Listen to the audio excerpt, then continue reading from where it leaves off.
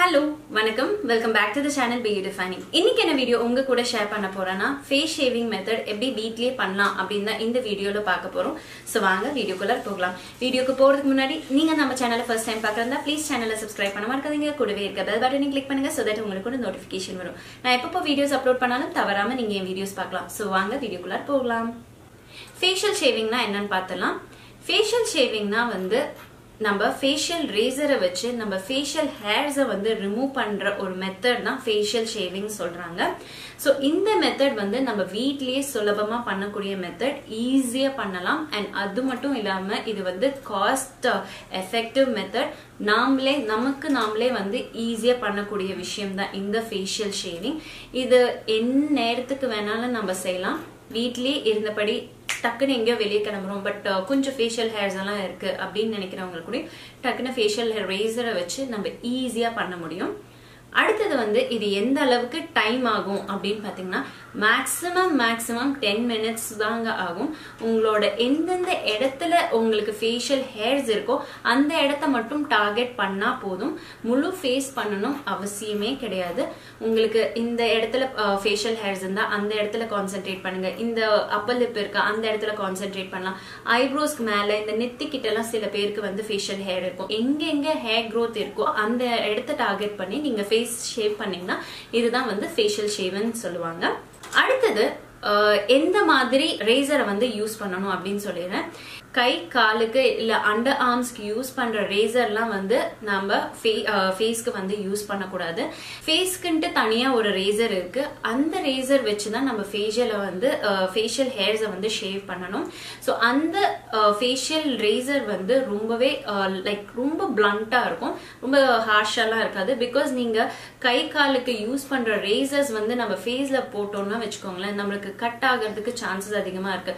So facial razors வந்து உங்களுக்கு பிளண்டா இருக்கும் அண்ட் அதோட பினிஷ்ல இருக்கனால உங்களுக்கு ஃபேஸ வந்து ஷேவ் பண்றதுக்கு சோ உங்களுக்கு ஈஸியாவும் இருக்கும். அந்த பயமும் வேண்டாம், நம்ம எங்கடா வேற இடத்துல கட் பண்ணிப்போமா அப்படின்லாம் அந்த எந்த விதமான பயமும் இல்லாம தாராளமா ஃபேஷியல் ரேசரை வச்சு நீங்க வந்து ஃபேஸ வந்து ஷேவ் பண்ணலாம். இந்த மாதிரி ஃபேஷியல் ஹேரை வந்து ரிமூவ் பண்ணா இல்ல ஃபேஸ வந்து ஷேவ் பண்ணா மறுபடியும் நம்ம ஹேர் வந்து திக்கா வளருமா அப்படின்ட்டு வந்து சகஜமா எப்பவுமே எல்லாருக்கும் அந்த ஒரு தாட் இருக்கும்.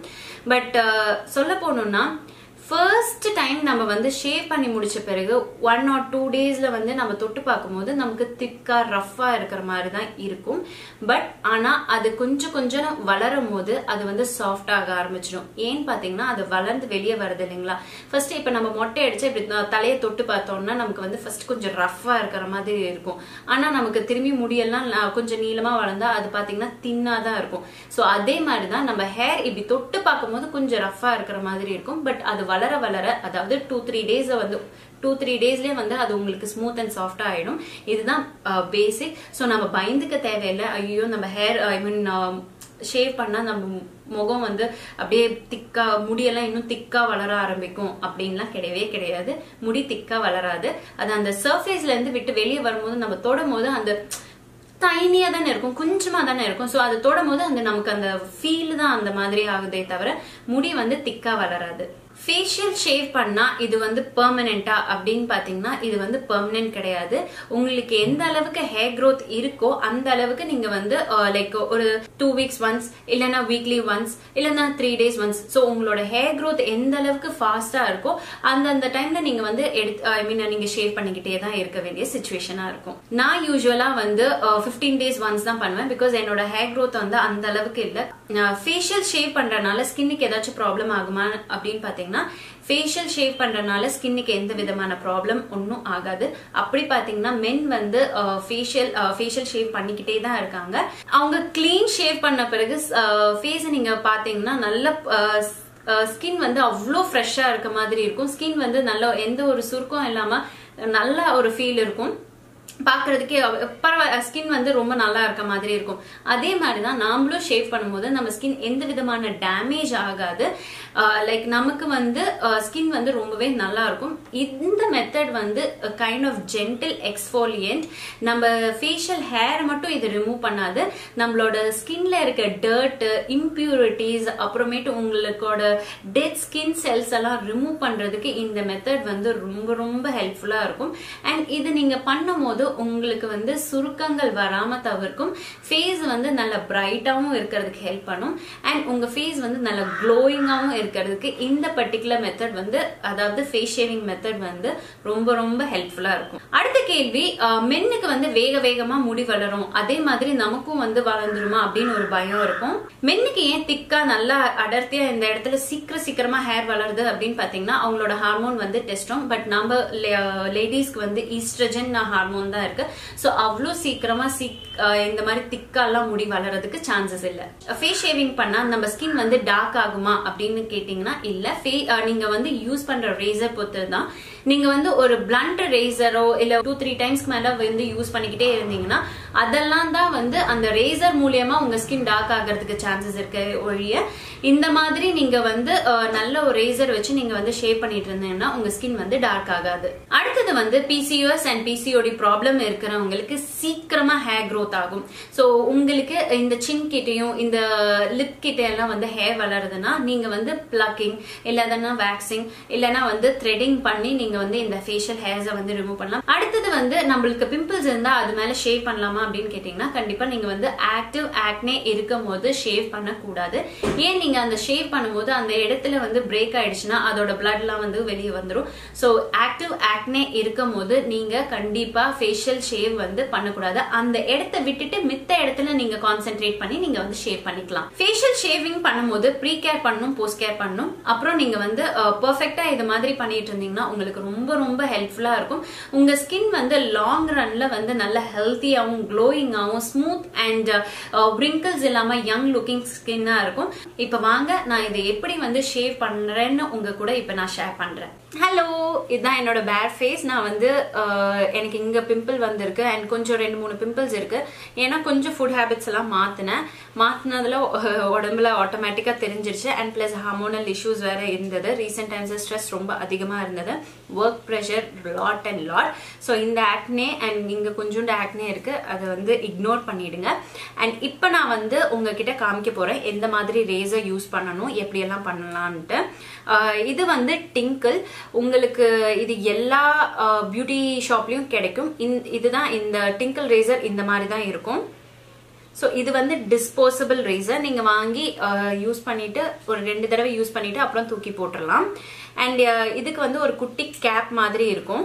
இது வந்து அஃபோர்டபுள் ரேஞ்சில் ரொம்ப ரொம்ப நல்ல ஒரு பெஸ்ட் ப்ராடக்ட் அப்படின்னே சொல்லலாம். ஃபேஸ் ஷேவிங்க்கு ஆகட்டும் ரொம்ப நல்ல பெஸ்ட் மெத்தட்.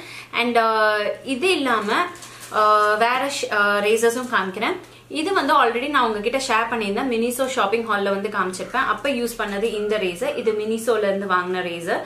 இதுவும் வந்து ரொம்ப நல்ல ப்ரொடெக்டிவ் கவரிங் அந்த மாதிரி தான் இருக்கு. பிகாஸ் இது ஃபோல்ட் பண்ணி வச்சலாம் ப்ரொடெக்டிவா இருக்கும். உங்களுக்கு ஐப்ரோஸ் ஷேவ் பண்ணணும்னா இந்த மாதிரி ரேசர்ஸ் இருக்கு. ஸோ உங்களுக்கு ஒரு ஐடியா கொடுக்குறேன் எந்த மாதிரி ரேசர்ஸ் எல்லாம் இருக்குன்ட்டு. பிகாஸ் நீங்க இந்த ரேசர் யூஸ் பண்ணும்போதோ இல்ல இந்த 2 ரேசர் யூஸ் பண்ணும்போதோ ஐப்ரோஸ்ல பண்ணும்போது ரொம்ப கேர்ஃபுல்லா பண்ணணும். ஸோ ஐப்ரோஸ் கிட்ட நீங்க வந்து பிகினரா இருக்கும் போது ஐப்ரோஸ்க்குன்ட்டு தனி ரேசரா வச்சுக்கோங்க. இந்த மாதிரி ரேசர்ஸ் எல்லாம் ஃபேஸ்ல வந்து யூஸ் பண்றதை அவாய்ட் பண்ணிடுங்க. ப்ரீ கேர் அண்ட் போஸ்ட் கேர்னு நம்ம பண்ணணும், சரிங்களா? ஸோ ப்ரீ கேருக்கு நான் இந்த பாடி கியூபிடோட aloe vera 99% pure gel multiple beauty benefits இருக்கு. ஸோ இந்த ஜெல்லை வந்து நான் ஃபேஸ்ல அப்ளை பண்ணிக்கிறேன். பிகாஸ் நீங்க ஒரு ஷேவ் பாம் போட்டுட்டு தான் இது போடணும்னு அவசியம் கிடையாது. இந்த மாதிரி ஒரு ஜெல்ல வந்து நீங்க அப்ளை பண்ணிக்கலாம். இல்லைன்னா கோகனட் ஆயில் இருக்கு இல்லைங்களா, அதை வந்து அப்ளை பண்ணிக்கலாம். பிகாஸ் ஏன்னா நம்ம ஷேவ் பண்ணும்போது ஈஸியா ஸ்மூதா வந்து கிளைட் ஆகிறதுக்கு அது ஹெல்ப்ஃபுல்லா இருக்கும். ரொம்ப ரஃப் ஸ்கின்ல வந்து நீங்க வந்து ஷேவ் பண்ணும்போது அது இன்னும் எக்ஸ்ட்ராவா ட்ரை ஆக ஆரம்பிக்கும். அப்புறம் உங்களுக்கு அந்த இடத்துலலாம் எரிச்சலா இருக்கும். இந்த மாதிரி நல்ல ஹைட்ரேட்டட் ஸ்கின்ல நீங்க வந்து ஷேவ் பண்ணும்போது உங்களுக்கு ஸ்கின்னும் வந்து ஈஸியா அந்த ஷேவிங் வந்து ஈஸியாவும் இருக்கும். அதே சமயம் வந்து உங்களுக்கு எஃபர்ட்லெஸ்ஸா இருக்கும் அந்த வேலை. சோ இந்த மாதிரி ஒரு மேக்னிஃபைங் கிளாஸ் வந்து யூஸ் பண்ணிக்கோங்க. அப்புறம் எப்பவுமே இந்த மாதிரி ஒரு டிஷ்யூ வச்சுக்கோங்க. இதை வந்து ஷேவ் பண்ணி முடிச்சோடனே இதுல ரப் பண்ணி துடைக்கிறதுக்கு பெட்டரா இருக்கும். அண்ட் ஃபர்ஸ்ட் ஃபேஸை வந்து நல்லா வாஷ் பண்ணிக்கோங்க. அழுக்கு எதுவுமே இல்லாத மாதிரி பார்த்துக்கோங்க. நான் ஃபேஸ் வாஷ் பண்ணிட்டு வந்துட்டேன். அண்ட் அடுத்தது கொஞ்சமா இந்த ஜெல்லு எடுத்து உங்க ஃபேஸ்ல வந்து அப்ளை பண்ணிக்கோங்க.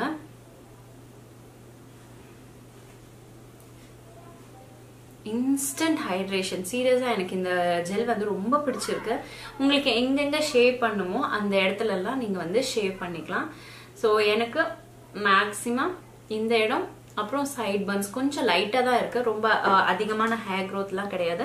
எக்ஸ்பிளனேஷன் பண்றதுக்கு வேண்டி நான் இப்ப இந்த மாதிரி உங்களுக்கு செஞ்சு காமிக்கிறேன். இது கண்டிப்பா எல்லாருக்கும் யூஸ்ஃபுல்லா இருக்கும்ட்டு. அப்புறம் இங்க ஃபேஸ்ல இந்த இடத்துலலாம் ஹேர் இருக்கும். ஸோ பண்ணும்போது நான் பேசல. இப்போ நான் யூஸ் பண்றது மினிசோடது. ஸோ இதுவும் கொஞ்சம் பிளண்டா தான் இருக்கு. நீங்க இந்த இடத்துல வந்து வளரும் போது ரொம்ப ஆப்வியஸா ரொம்ப ஒரு மாதிரியா தெரியும். அந்த மாதிரி இல்லாம இருக்கிறதுக்கு தான் நீங்க இதை விட்டுட்டு அப்புறம் வந்து ஷேவ் பண்ணுங்க. ஸோ எப்பவுமே 45 டிகிரி ஆங்கிள் மெல்ல மெல்லமா சின்ன சின்ன ஸ்ட்ரோக்ஸா பண்ணிக்கோங்க.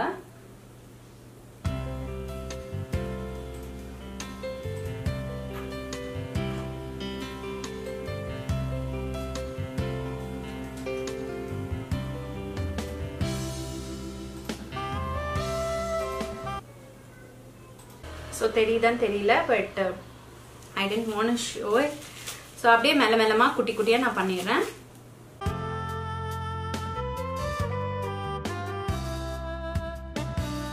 லைட் ஹேண்டா ஹேண்டில் பண்ணுங்க.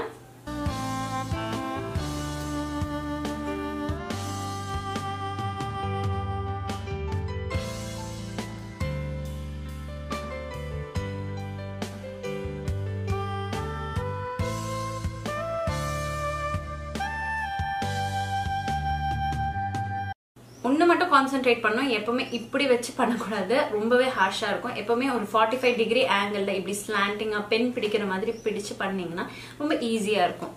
இப்ப நான் இன்சைட் பண்றேன். அதே மாதிரிதான் இந்த சைட் பன்ஸ் விட்டுட்டு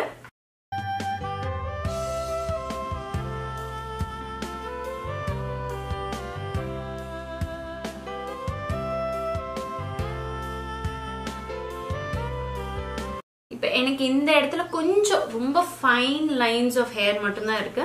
அதையும் நீங்க வந்து இந்த மாதிரி ரேசர் வச்சு எடுத்துக்கலாம். அண்ட் ஐப்ரோஸ் மேல எல்லாம் நீங்க பண்ணும்போது கொஞ்சம் கேர்ஃபுல்லா பண்ணிக்கோங்க.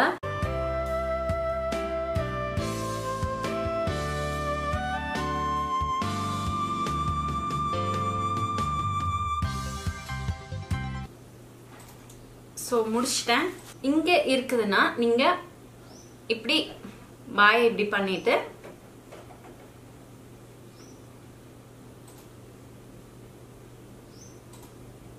இந்த இடத்துல இருந்தேன்னா அப்வர்ட் டைரக்ஷன்ல. எப்பவுமே ஷேவ் பண்ணும்போது டவுன்வர்ட் டைரக்ஷன்ல வந்து ஷேவ் பண்ணுங்க. பென்னை ஹோல்ட் பண்ற மாதிரி ஹோல்ட் பண்ணிட்டு அப்புறம் ஸ்கின்ல வந்து நீங்க கான்டாக்ட் வரும்போது 45 டிகிரி ஆங்கிள் வச்சுட்டு அப்புறம் டவுன்வர்ட் டைரக்ஷன்ல வந்து ஃபேஸ் பண்ணி நீங்க வந்து ஷேவ் பண்ண ஆரம்பிங்க. அண்ட் உங்களுக்கு கம்ஃபர்டபுளா இருக்கணும்னா எப்பவுமே கொஞ்சம் லைட்டா வந்து டக் பண்ணுங்க. லைட்டா இழுத்து பிடிச்சீங்கன்னா உங்களுக்கு அந்த இடம் வந்து ஒரே ஒரு மேடு பல்ல இல்லாம ஸ்மூத்தா இருக்கனால சோ ஷேவிங்கும் வந்து ரொம்ப ஸ்மூத்தா வரும். இது முடிச்ச பிறகு உங்களுக்கு கொஞ்சம் ரொம்பவே எரிச்சல் இருந்ததுனால் நீங்க என்ன பண்றீங்கன்னா ஒரு ஐஸ் கியூப் எடுத்து ஃபேஸ் ஃபுல்லா ரப் பண்ணிக்கோங்க. இது உங்க ஸ்கின்னை வந்து ஸ்மூத்தாவும் சாஃப்ட் ஆக்குறதுக்கும் ஹெல்ப்ஃபுல்லா இருக்கும். இப்ப பாத்தீங்கன்னா என் ஸ்கின் ரொம்ப ஸ்மூத் அண்ட் சாஃப்டா இருக்கு. எனக்கு நல்ல ஒரு ஃபீல் இருக்கு. சோ இப்ப நான் வந்து ஃபேஸ் வந்து வாஷ் பண்ணிக்க போறேன். இப்ப நான் என்ன பண்றேன்னா போஸ்ட் கேருக்கு நான் இந்த அலோவேரா ஜெல்லே வந்து அப்ளை பண்ண போறேன். அப்படியே ஜென்ட்லா மசாஜ் பண்ணி விடுவேன்.